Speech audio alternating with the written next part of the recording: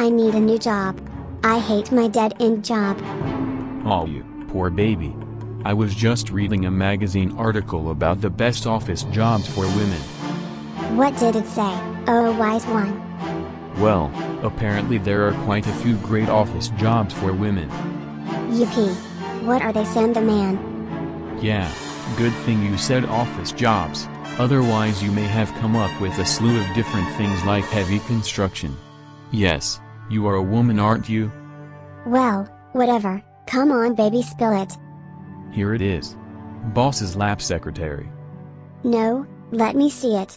Says here that some of the best office jobs are pharmacist, sales manager, social worker or counselor.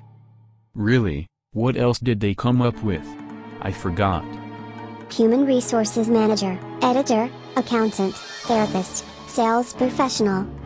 Sounds like you are cooking with gas there. Are you qualified to do any of those? Well, you know, Sam. I did go to college lest you forget. You always seem to forget that one. I guess you did. What about an executive secretary? Is that on the list?